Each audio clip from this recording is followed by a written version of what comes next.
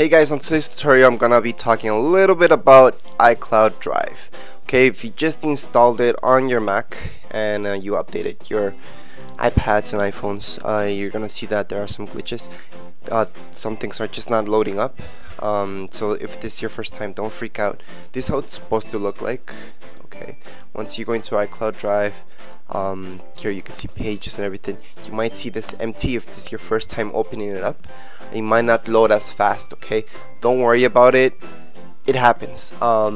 It actually takes very long for it to update the whole thing, so don't worry too much about it. So that's mainly why I'm making this video. But make sure if you have an iPad, for example, which I'm going to show you right now.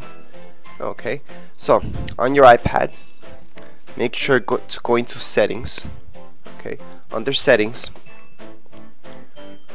we're not gonna go under general, just gonna go under iCloud. Okay, under iCloud, just make sure your iCloud Drive is on, so we're just gonna tap on that. Okay, and here's iCloud Drive. Anyways, just make sure it's on. Okay, you can scroll down and see all the things that are backed up on your iCloud Drive. Okay, so you can turn some of them off if you don't need them. I actually do suggest turning the ones that you don't want. Some are useless. For example, I have one that says tech news. That one's pretty much useless to have it backed up on my iCloud Drive. They're just news, so I don't need them backed up. So that I would turn off, for example.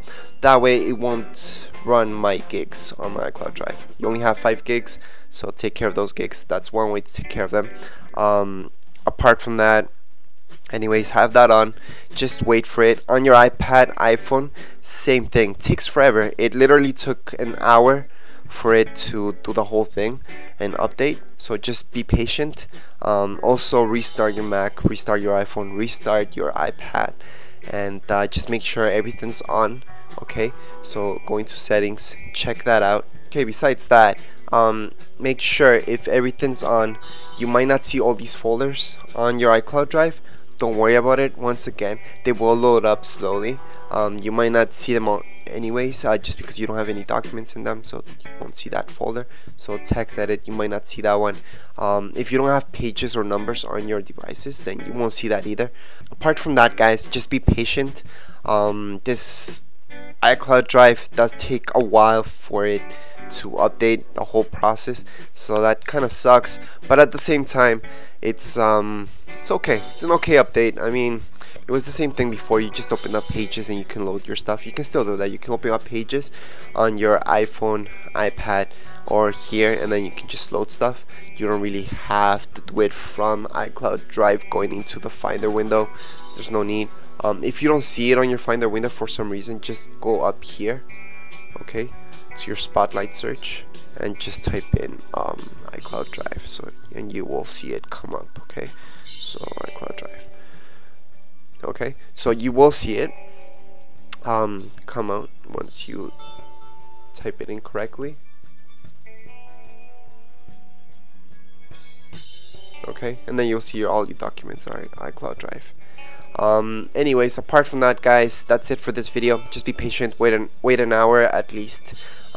It does take forever. If you're waiting more than that, if you've been waiting a day or something like that, then hit me up with a comment question right here below, and I will help you out to get through what's going on with your Mac and why it's not updating your whole iCloud Drive, and if you lost any documents. So just let me know and we'll get through it. Just in case, you can also go into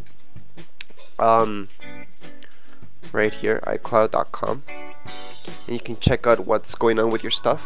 So if something is happening to your stuff, just put in your Apple ID, your password, and see if everything's there. This is always up to date. Okay, so it shouldn't really matter the upgrade that you just did to iCloud Drive. You should still see your stuff here. Okay, if you don't see it, then we have a whole other issue which we have to take care of. Anyways, once again, right here below if you have any questions, comments, and don't forget to subscribe and rate. Thank you.